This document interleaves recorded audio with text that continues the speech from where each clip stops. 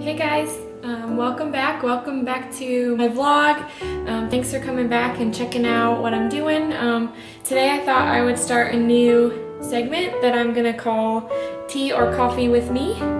I love drinking tea and coffee, and so I thought why not share it with you guys and have some tea or coffee with me, and it'll be like you and I are on a coffee date and I'm doing all the talking. So today I thought I would review some books that I've recently read that I really liked and let you know what I thought about them. So go make yourself some coffee, and I'm gonna go do the same, and come back and join me for tea and coffee with me.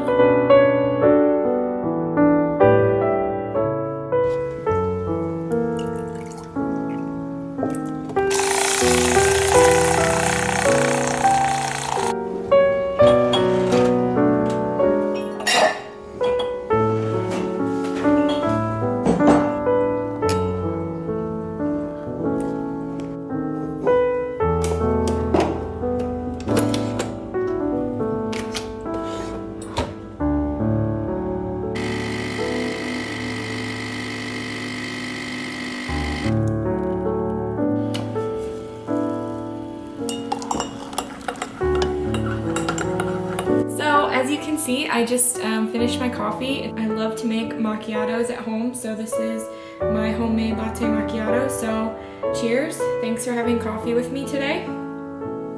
So I decided that today I would talk about some books that I have recently read that I really liked. Thought you guys might be interested in what I'm reading. Since I am an au pair and I have lots of free time, I thought I would share about what I thought. The first book I want to talk about is the book called Room. If you haven't heard of this book or this movie, it was actually just released into a movie. This is the movie cover for the book, and it's by Emma Donoghue, and yeah, it was a #1 bestseller, but it just came out as a movie, and actually the actress who plays the mother in this book was nominated, and I think she won an award for her acting in the movie. So the reason why I read this book and picked this book out was I'd actually seen the movie first.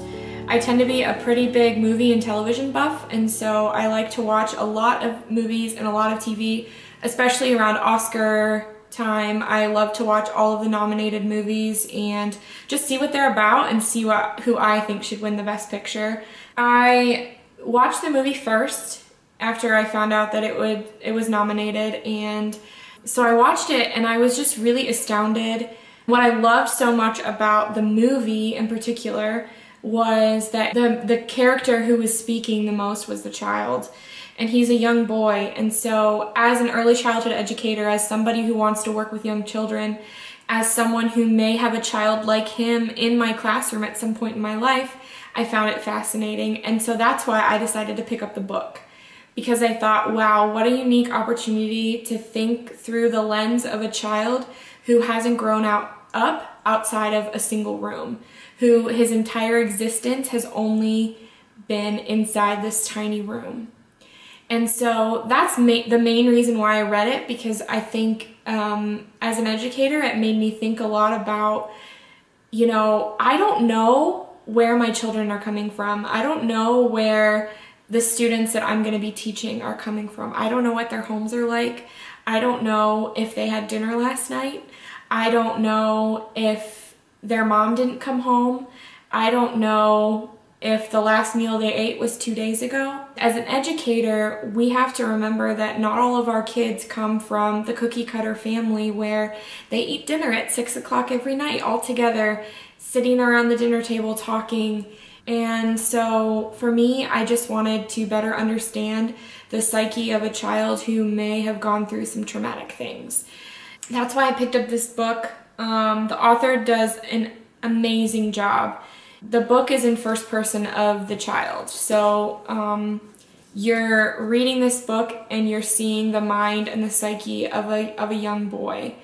And I thought it was really, really well written and just really captivating. I could not put it down, even though I knew the ending because I'd seen the movie.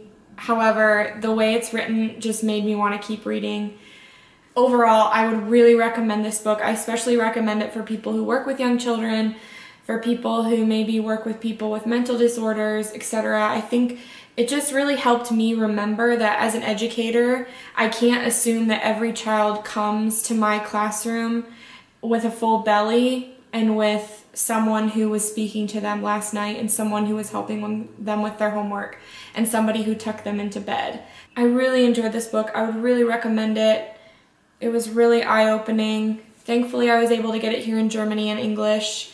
I really recommend it. Also, if you haven't seen the movie is excellent, so check that out. So the next book that I wanted to tell you guys about, I literally just finished yesterday, and I cannot stop thinking about it.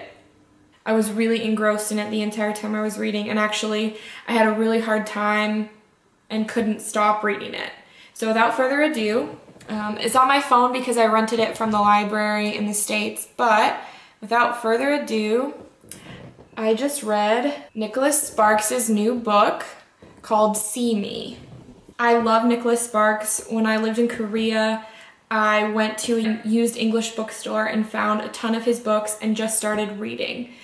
This book, See Me, it's his newest book, and it was really, really good. From the prologue, I was hooked. I was like, what is going on? This book sounds crazy. It seems to me like less of a Nicholas Sparks style book. Yes, it's about romance, but it's not just about romance. For me, I just loved it. Every chapter, as new things were arriving, I was guessing about what was gonna happen. In the end, of course, I was completely surprised. I didn't get it right, but it was a really, really good book. It's about a girl who's a lawyer and a guy who is a bad boy and maybe comes from the wrong side of the tracks in her mind. And so, of course, they fall in love because it's Nicholas Sparks, but I just really loved the story and how this boy, even though he was considered maybe a bad boy, wasn't a bad guy, and he wasn't the bad guy in the story, and he ended up being the good guy. And so I read it really fast because I could not put it down. So I highly recommend See Me and also Room. They're both really excellent books. So that's the end of Coffee or Tea with me. Thanks for joining me for the first episode. I hope you enjoyed it. I'm gonna try and do more things like this, things that I would think about talking about with my girlfriends or my friends if we were having tea or coffee. I hope that you enjoyed it. I hope you enjoyed your coffee. I'm still drinking mine, working on mine. But thanks so much for joining me. Make sure you check out my blog about my life as an au pair and the rest of my vlogs that I've written so far. See you next time, and maybe next time we'll have tea. Who knows?